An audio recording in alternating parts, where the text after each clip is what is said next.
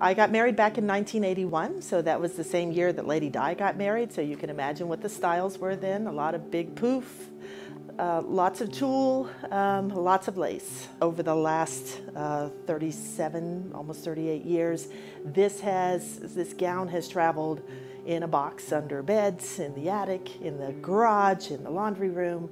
I heard about angel gowns as a possibility a few years ago, and then began my search for a seamstress to be able to convert this into angel gowns.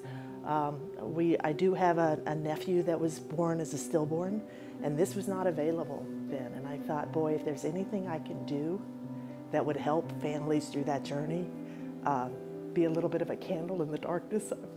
Sorry, I wanted to do that.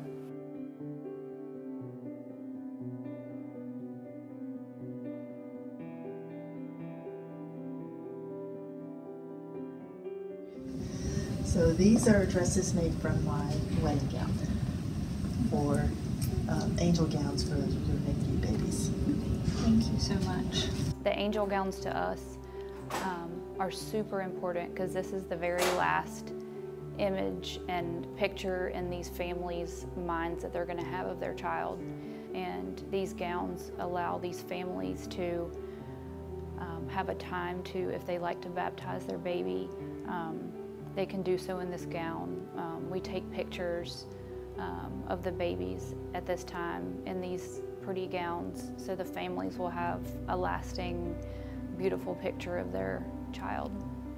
Yeah, there's a lot of love in every stitch.